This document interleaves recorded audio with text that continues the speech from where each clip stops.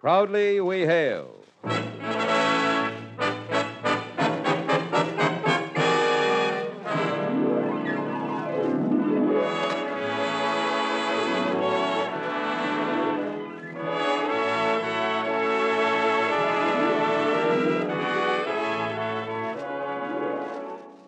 From New York City, where the American stage begins, here is another program with a cast of outstanding players. Public service time has been made available by this station for your Army and your Air Force to bring you this story as proudly we hail Paul Revere.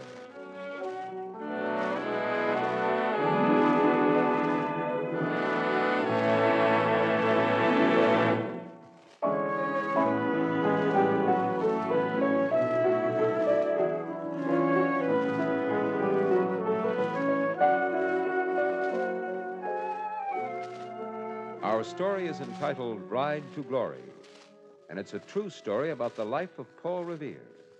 The tale ends with his famous midnight ride on April the 18th, 1775, to warn the colonists that the British were on the march. Our first act curtain will rise in just a moment, but first... Have you noticed the new trim whack uniform worn by the young women who are serving in the Women's Army Corps? This new uniform not only stamps the wearer as being smartly dressed, it also indicates that she is doing her part to keep America strong. If you are a young woman between 18 and 34 and can qualify, you are urged to do your part in making unity, strength, freedom a reality. Go to your nearest United States Army and United States Air Force recruiting station and enlist in the Women's Army Corps today. And now your Army and your Air Force present the Proudly We Hail production, Ride to Glory.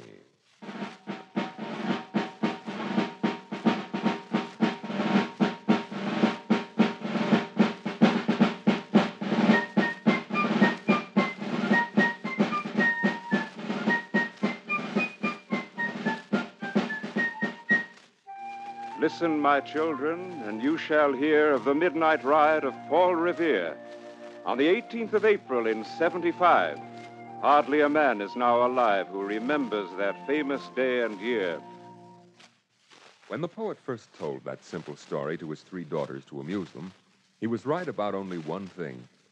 He was right when he said that hardly a man is now alive who remembers that famous day and year. Of course, Mr. Longfellow's poetic setting did a lot to see that the story of Paul Revere's ride sank into the minds of school children for generations.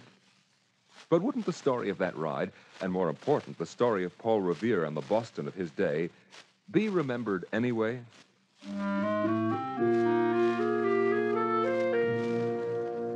Paul Revere was 40 years old when he went on that famous ride to Lexington. His father was a French immigrant who had been apprenticed to a goldsmith. His mother was a member of one of the most prominent Boston families. Paul was the second child, born on the last day of the year 1734. Since it was the custom to baptize the child the day after his birth, Paul made his first trip out into the world on New Year's Day. The midwife carried him, and when they got home, the woman, Paul's father, and the godparents, his mother was lying in bed in the living room with relatives and friends gathered around to celebrate the great occasion of the first son. The room was crowded and noisy with the celebration. Oh, well, here they are back again. Here, Paul, let me take your coat. Oh, you take this hot glass of port. I'll take the baby to Deborah. Yes, let me have him. Oh, Paul, tell me all about it. All I can remember of it right now, before I have my port, is that it was cold. Paul, you must remember. Oh, I knew I should have gone myself. Well, I remember every bit of it. Mr. Wellsteed may be young, but he's a fine, reverent man. He didn't allow the cold to hurry him. Yeah, he certainly didn't. Oh, hush, Paul. Let her tell it. Well, I held the baby while Mr. Revere and the minister broke the ice in the baptismal font. I was so afraid the poor child would sleep all through it. Sleep? When that icy water hit his face, he set up a howl I'm surprised you didn't hear. And you called him Paul? Yes, my love, I called him Paul.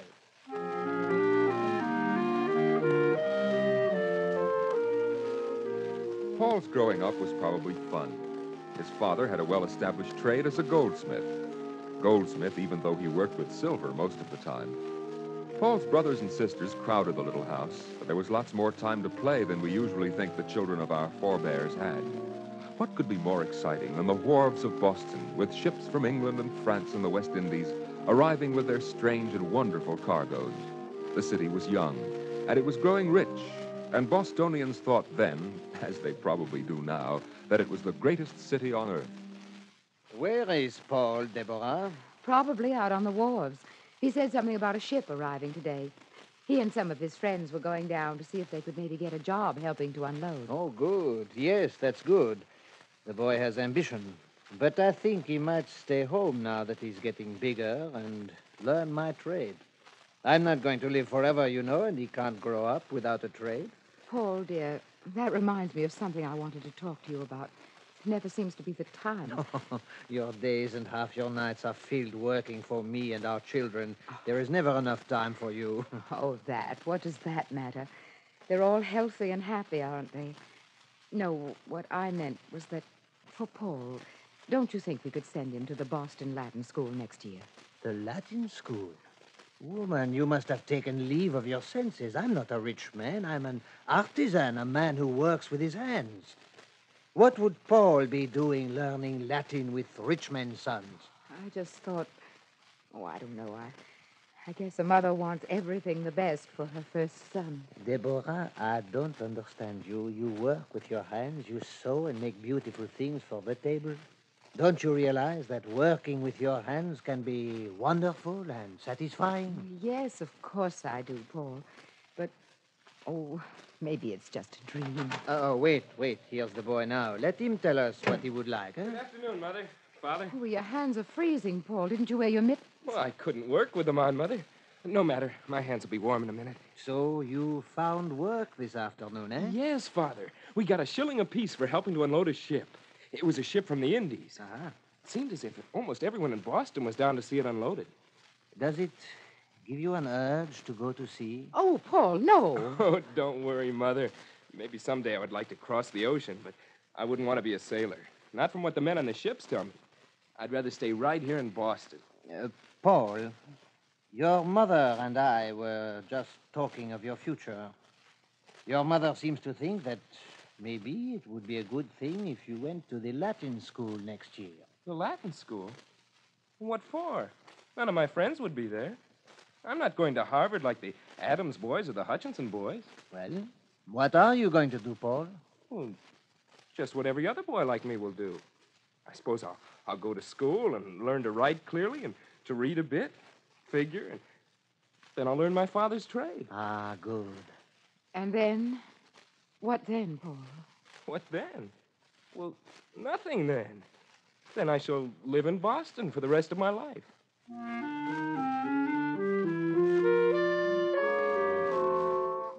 Live in Boston for the rest of his life. As simple as that to young Paul Revere. Well, he went to school, and he learned to write and read a bit and figure. And he learned his father's trade, working with his father as the Bostonians of the 1740s came into the little shop. Mr. Revere! Oh, you must help me. Now. Calm yourself. You're the maid from the big Hutchinson house, aren't you? Yes, sir. And I need your help so badly. Oh, sit yourself down here and tell me what your trouble is, huh? After you get your breath. This is what the trouble is. Oh, my, that's a fine silver cup. Or, used to be. I remember I made it myself 5 years ago for the second, the third daughter. Frances was her name, I believe. Yes, Frances. I was melting a little butter in it. Oh, I know I shouldn't have done it, and it all sort of gummed up together like this. And you would like me to, ungum it? If you could, Mr. Revere. I could pay you a little bit each week till it's right. Oh, we'll fix it for you. My son Paul here can do it, and it won't cost you a farthing. It's worth our trouble in the experience Paul will get. But promise me this, that you will never put silver over an open fire again. Eh? Oh, I won't, Mr. Revere. I swear I won't. I just did it because I was in a hurry to melt some butter for Mrs. Hutchison's hot milk. Hot milk? Oh! Now what is it? Oh, I must run. Now I've left the milk on the fire, and I'll be boiled away.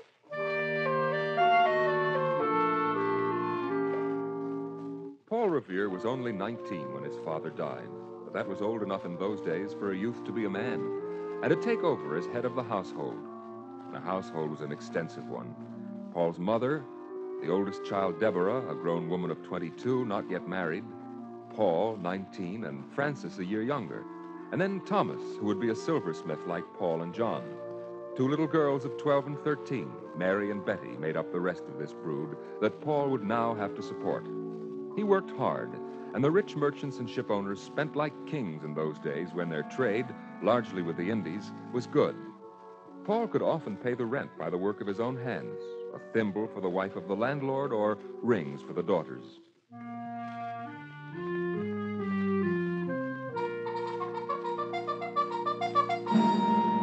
Long before Paul was born, and for 30 years afterwards, one French war followed another so fast there were few intervals of peace. Forays of French and Indians struck down into the heart of New England. Again and again, the infuriated New Englanders, sometimes with the support of the other English colonies and the mother country, and sometimes without, carried the offensive against the strongholds of the French. Over here, there were many names for this struggle. King William's War, Queen Anne's, King George's, the Old French War, and the final phase best known as the 7 Years' War. The sum total of them all is the French and Indian Wars. Paul Revere felt these rumblings strongly, and 2 years after his father died, turned his domestic responsibilities over to his brothers and went to war.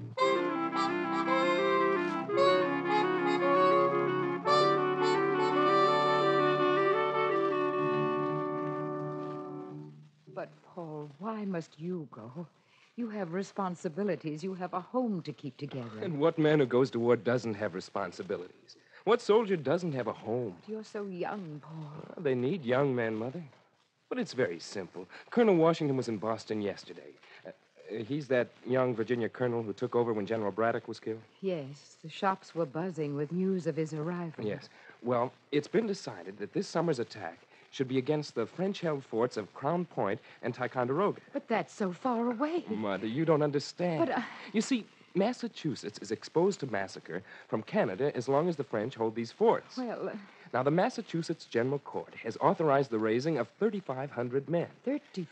Mother, it won't be hard to find that many of us who will fight to save our own homes. And to you, Paul Revere, I give this commission as second lieutenant in the artillery train, because it has been deemed that your courage, loyalty, and conduct deserve special trust.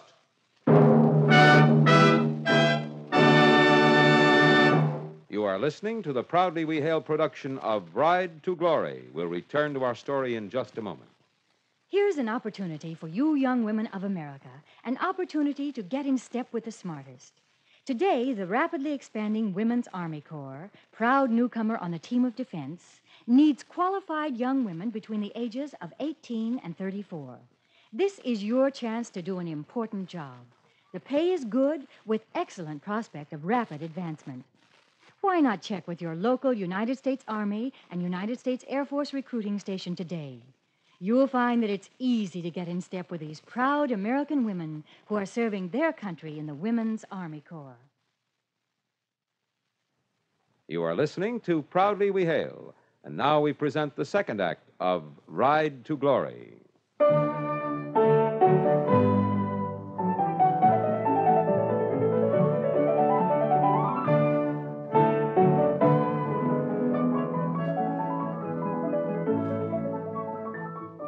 Paul Revere, like the others, was enlisted for not more than 1 year.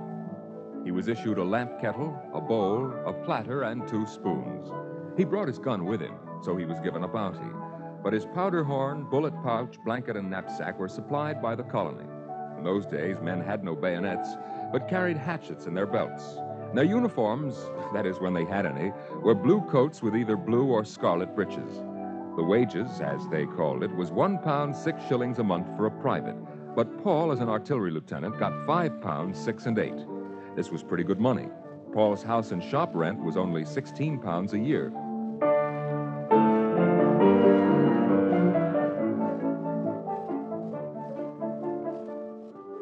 The noises of Boston must have sounded wonderful to Paul Revere when his little band of thin, battle-weary troops marched back into Boston.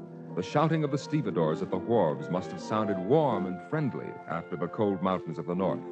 The calls of the little chimney sweeps. Sweep! Oh, sweep! Sweep your chimney! Or the fish peddlers with their tin horns. Fresh cod, haddock, mackerel. Come in the morning at the head of the ferryways. And the watch by night. The first night, Paul slept in his own bed again. 12:30 and a fine, clear morning. But after Paul had settled down again and married Sari Orne, Boston started to hear other sounds, the rumblings of trouble. Quebec has fallen, the wars are over. Why does England keep 10,000 men over here? Yeah, old England sends 10,000 men here, and New England keeps them. If the king wants to search my ships, let him come himself and do it. I won't submit to any other customs collector. I know nothing about such things, but I heard John say that in 30 or 50 years, the colonies might be able to form a state by themselves, entirely independent of Old England. Have you heard? Old Thomas Hancock died and left all his estate to that adopted nephew of his, John Hancock. Yeah, and from what I hear, that money will be used for the plots of the Sons of Liberty. Young John Hancock and Sam Adams are as thick as bees in a hive. You're right. The Whig party has had brains, organization, manpower, enthusiasm, but they've lacked cash. Now Sam Adams will write the letters and John Hancock will pay the postage. Paul Revere heard these rumblings, heard them in the many clubs he belonged to. In a day when class lines were strictly drawn, he was a curious person. He was extremely popular with his own class, the workmen and artisans, and he was popular with the upper class of Boston. Some say that Sam Adams took advantage of Paul's popularity and got him into exclusive clubs so that the Whig party would have liaison with the artisans, a hard-headed bunch to convince, much harder to rouse than the dock workers or even the farmers. Well, whatever the reason, Paul was in from the beginning. I don't feel... No. Gentlemen. Go on, Sam. We're listening. Now, maybe some of the men of Boston think we should be complacent. After all, the Stamp Act was repealed, and we have the custom officer's word that our ships will not be searched. His word? Since when is the word of Parliament to be trusted? That's correct. And what was the Stamp Act compared with this new tyranny, the Townsend Act? It's like someone said in Philadelphia some weeks ago. Taxation without representation is tyranny. Gentlemen, what are we arguing about? We're all in agreement. Now let's go home and get some sleep. And remember, not a word, not even to your wives or your mothers, about our little tea party for tomorrow.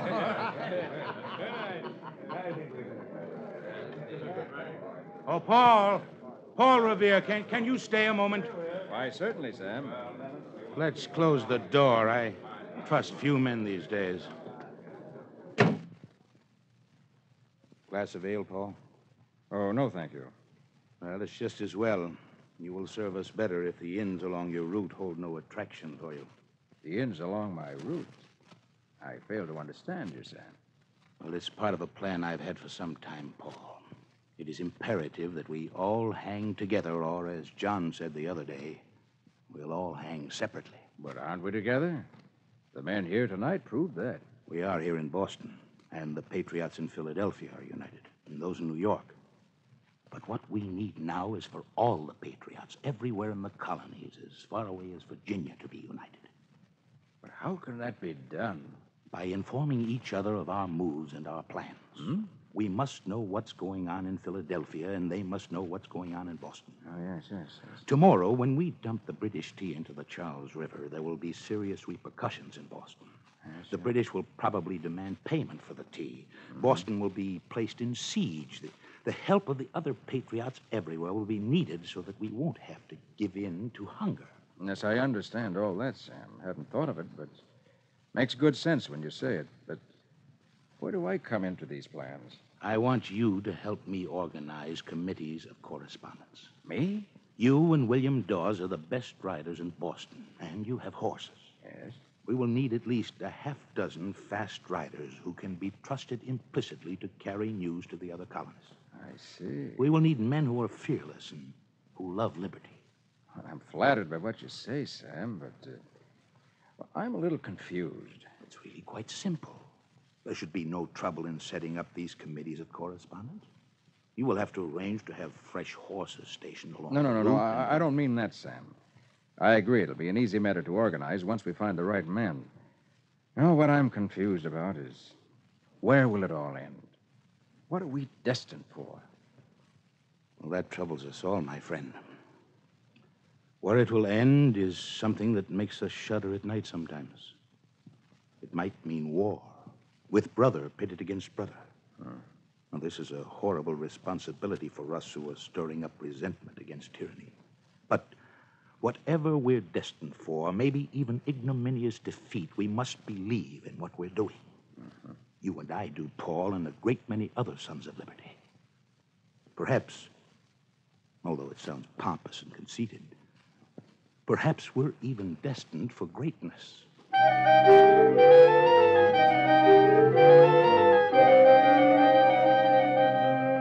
The Boston Tea Party, planned by Sam Adams and carried out by the Sons of Liberty, brought things to a head in that stronghold of the Revolution. Paul Revere rode that night to give the news to Lexington and New York. The news that 342 chests of tea, valued at 18,000 pounds, had been dumped into the water. Boston was put under military rule. The town fathers refused to pay the bill, and the Redcoats had orders to stay until the bill was paid. The other colonies smuggled in food and money for the besieged Bostonians.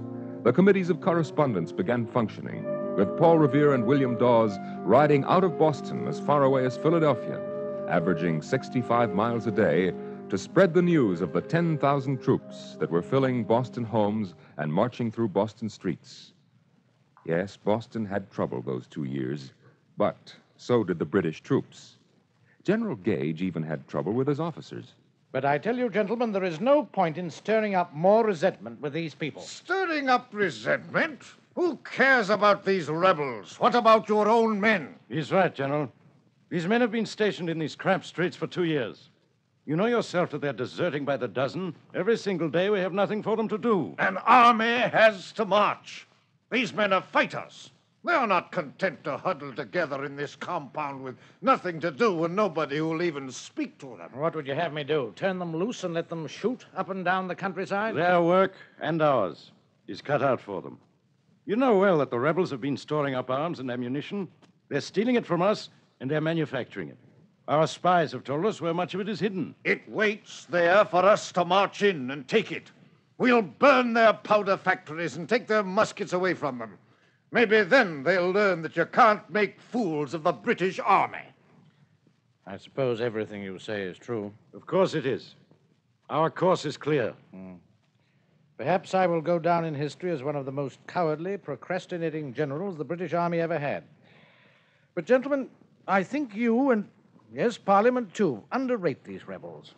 I believe they mean to gain their freedom, and what we do will antagonize them and unite them as our inaction never will. These people don't know what they want, but we all know what our troops want.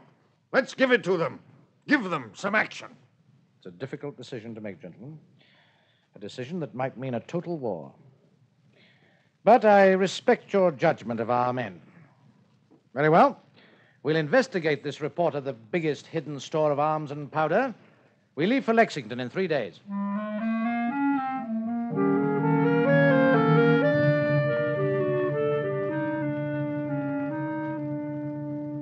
I've called you here, Paul, and you, Dawes, to ask you if you can forget everything else for a few weeks and work for the colonies exclusively.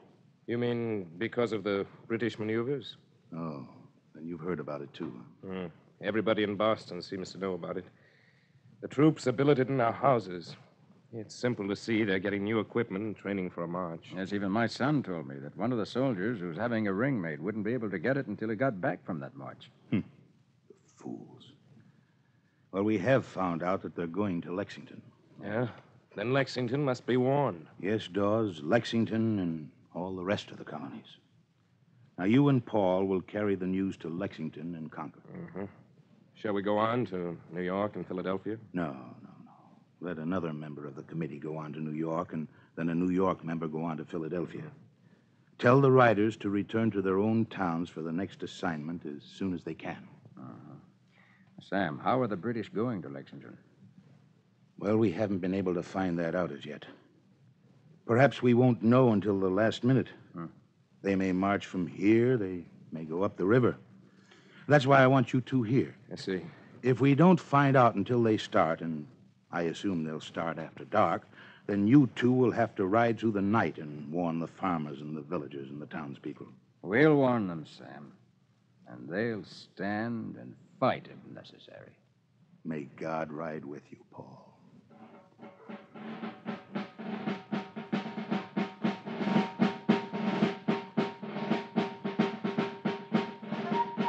Listen, my children, and you shall hear of the midnight ride of Paul Revere.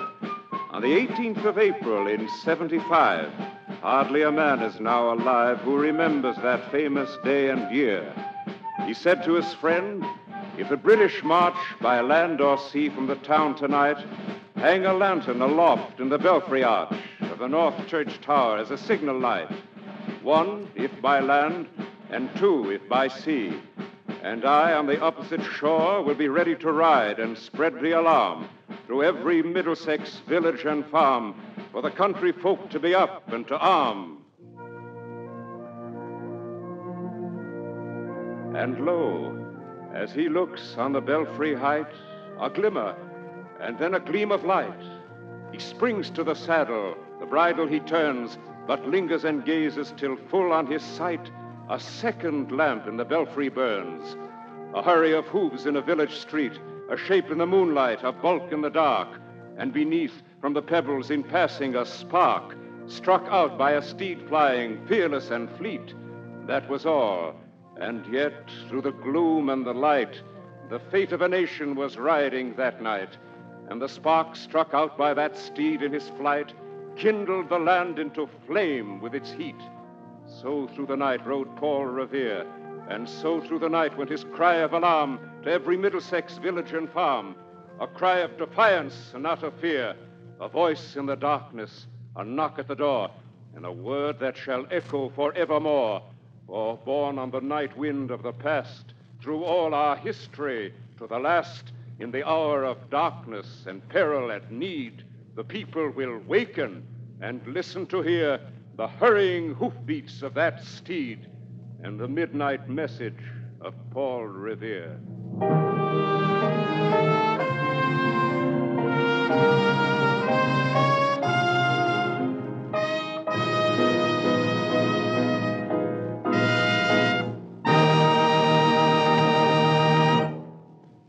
Young woman, how about your future? Does it include an interesting and important job? A job that will take you to the exciting places of the world, places where tomorrow's history is being made today?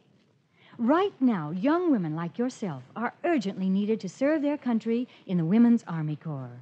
Here's your opportunity to secure your future. Go to your nearest United States Army and United States Air Force recruiting station and get all the facts today.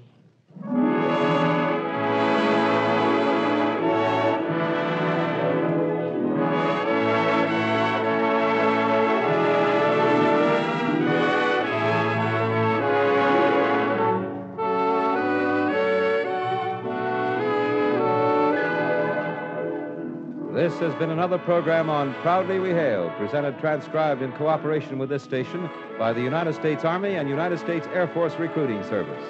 This program featured a cast of outstanding players. This is Kenneth Banghart speaking and inviting you to tune in the same station next week for another interesting story on Proudly We Hail.